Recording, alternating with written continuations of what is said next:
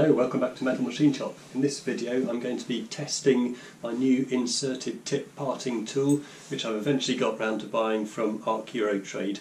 I've been using the old style parting tool for many years now and they're not really very good. They're a lot of hard work, they tend to dig in quite a lot, so I've been meaning to buy the inserted tip type for some time, and in this video I'm going to see if it was worth the 30 quid I paid for it.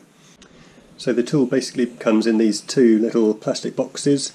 This one is the parting off blade holder with an 8mm shank, and this one is the part off blade itself with the insert. So let's have a look in here. So this is what you get in the blue box. This is the blade, I think that's what you call it.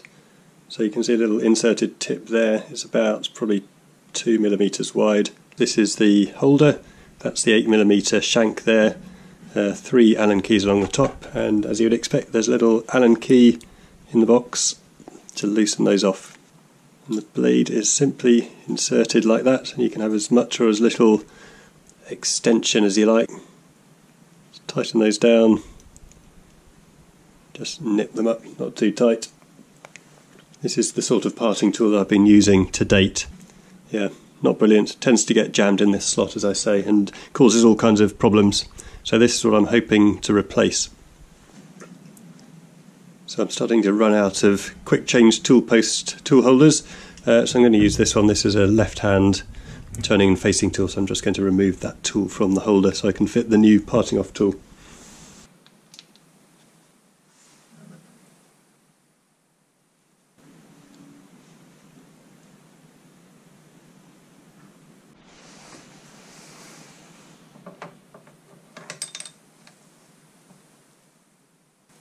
So that's how it fits onto the quick change tool post, but what I'm going to have to do before I can use this is to adjust the height so that it's on centre height.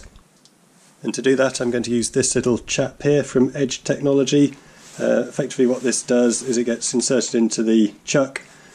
The little ledge there is rested on the tip of the tool, and when the bubble is in the centre you know you're on centre height.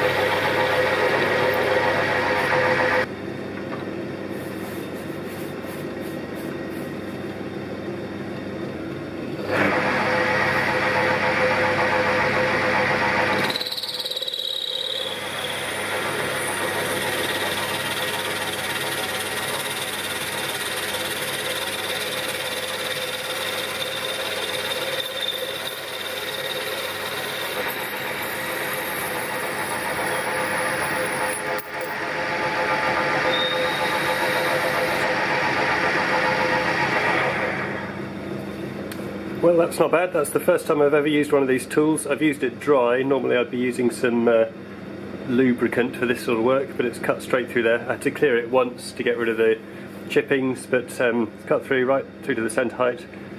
Very good. Now that's aluminium. I'm going to try it on a piece of steel.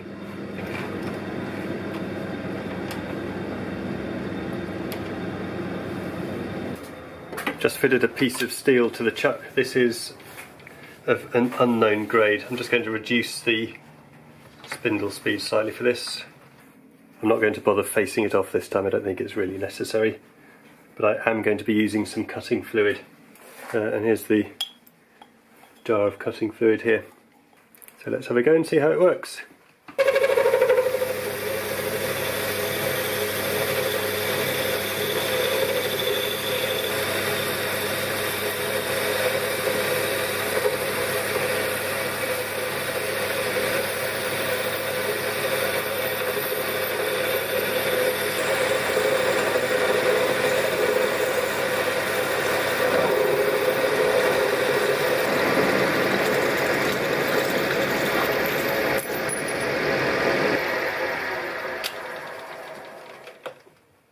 So that's the end of my test. I think that was quite successful actually. It chewed through the aluminium as you would expect with absolutely no problem at all. Equally successful on the steel, certainly a lot better than the old tool I've been using. So all in all I reckon I would probably recommend one of these. Money well spent I think. So there you go, I hope you found that useful. Don't forget to like and subscribe to the channel if you did find it useful, and if you didn't then I guess unlike and unsubscribe. Thanks for watching, and hopefully see you next time. Bye.